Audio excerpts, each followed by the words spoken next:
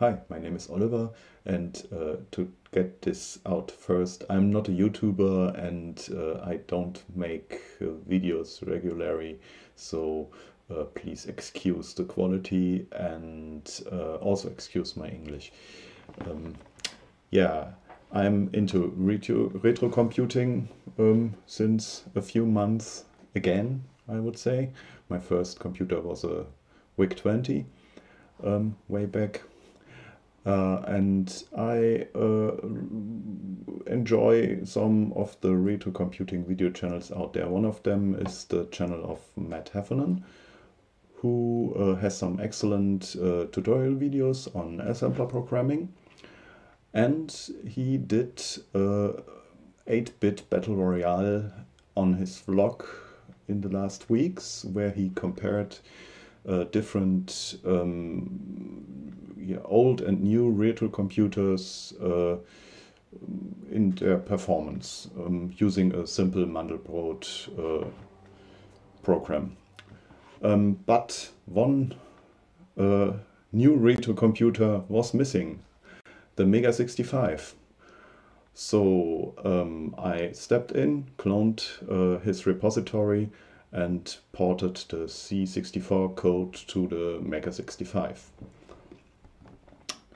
Yeah, what is this MEGA65? It's a new design based on an old prototype, the C65 prototype. Commodore designed somewhere between the C128 and the Amiga.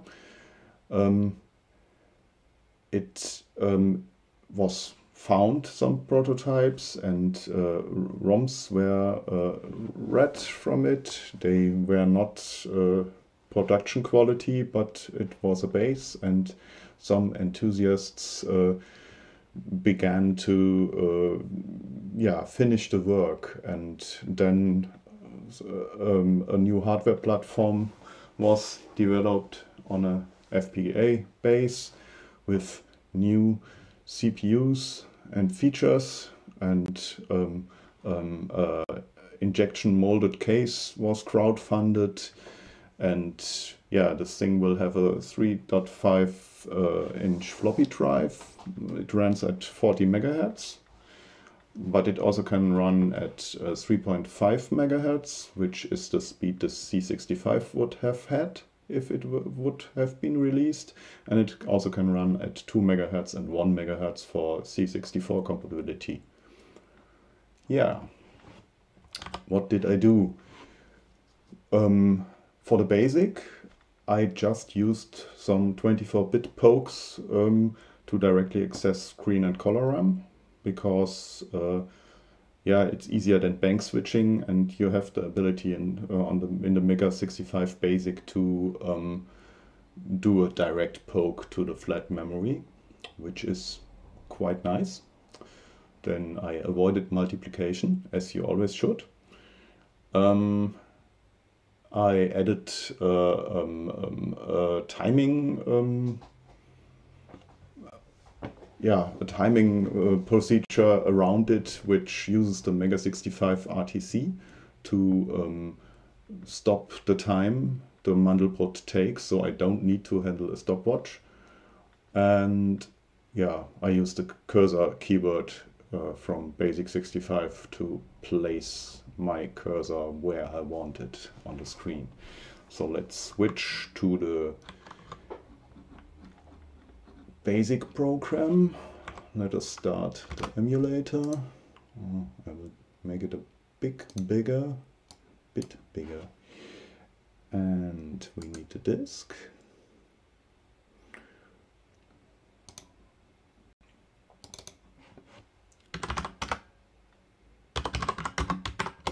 So first we are in somewhat C65 compatibility mode, running at 3.5 megahertz.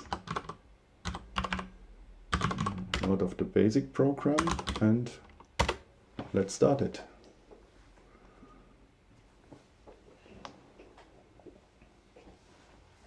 The program runs in 80 by 25 mode, text mode.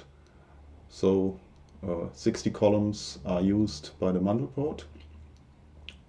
And yeah, I have some place on the right side where the program will display the execution time after it has finished.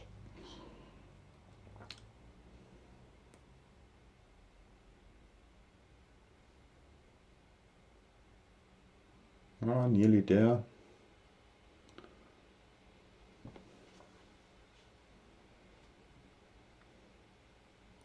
So, and there we have it. BASIC at 3.5 megahertz takes 47.91 seconds.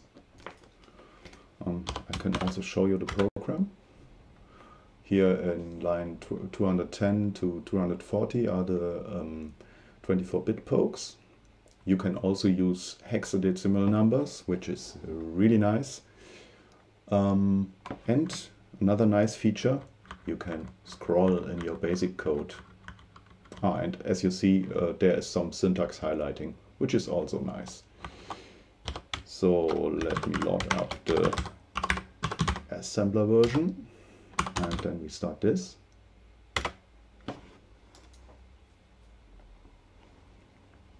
And we are at 4.55 seconds for the assembler version. Okay. So what did I do for the assembler version?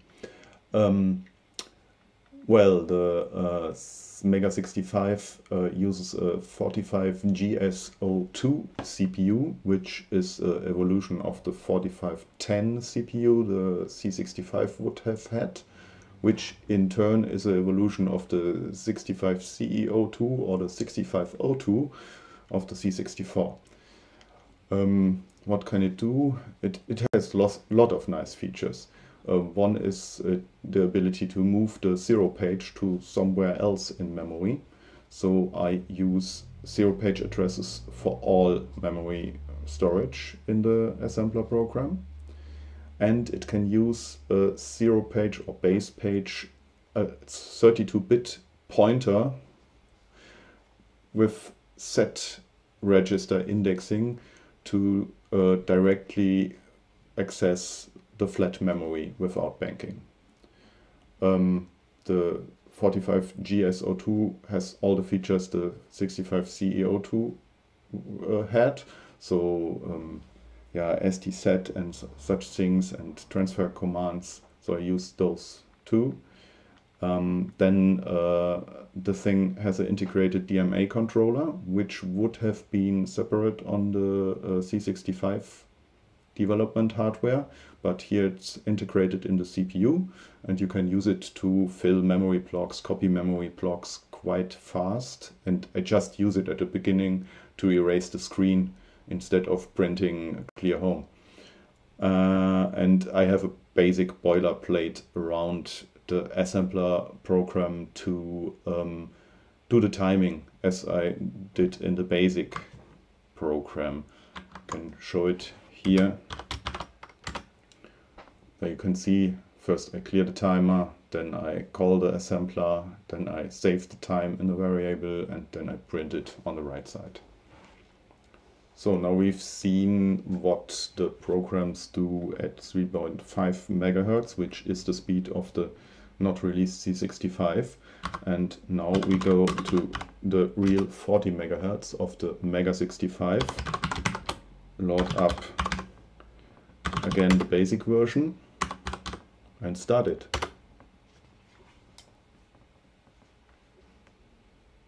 And it is faster, as expected, as the assembler version in 3.5 megahertz, coming up at 4.15 seconds. And last but not least, the assembler version in the full speed. And as you might guess, this is quite fast. Yeah, 0.4 rounded seconds. Yeah, I did not use all the features the CPU has. So, for example, the MEGA65 GSO2 also has a mode where it can use all of its 4 registers, A, X, Y, and Z, as a virtual 32-bit number, and then do addition, subtraction, and such stuff with this virtual 32-bit register, and that's also quite fast.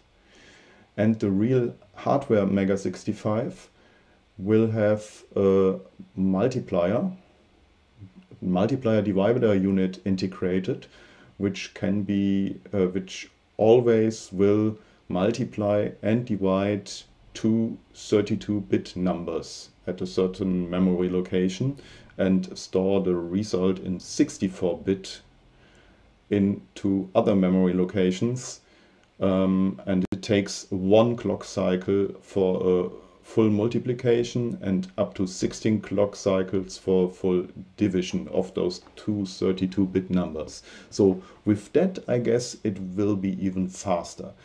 But I don't think this is something for the text mode version. This is more something to try if we go graphics and higher resolution. And I'm interested in doing that. Well, that's my testing on the MEGA65. I hope you enjoyed it. And yeah, perhaps see you next time if I decide to make another video. Bye.